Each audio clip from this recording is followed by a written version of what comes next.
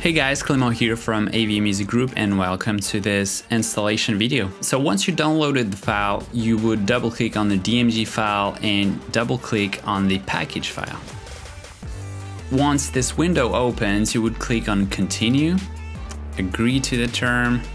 Here you can change the install location if you're using an external hard drive. For me, I'm installing the plugin on the computer, so I'll go ahead and click install.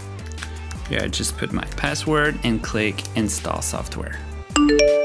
Be careful here to click on keep and not move to trash because we're gonna need the files later on. Now, once the plugin is installed, you can launch your digital audio workstation. I'm using Logic Pro, but it's compatible with any major DAW.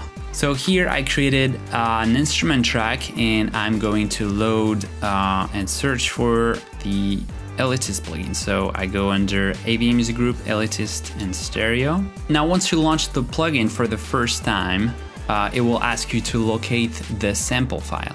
So you will click on install samples, okay.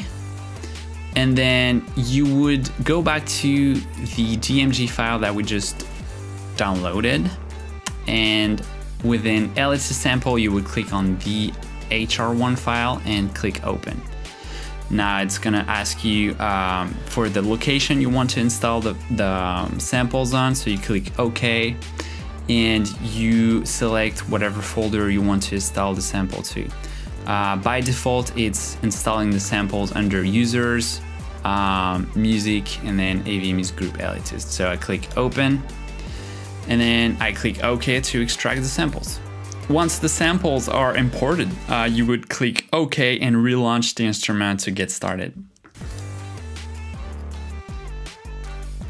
Okay, so now that the plugin is fully installed, it's gonna ask you for a license key or if you want to start the demo. So I would click on the demo button and start using the plugin. Now you're all set. If you want to learn how to use the plugin, go back to our YouTube channel and click on the walkthrough video of Elitist Loop.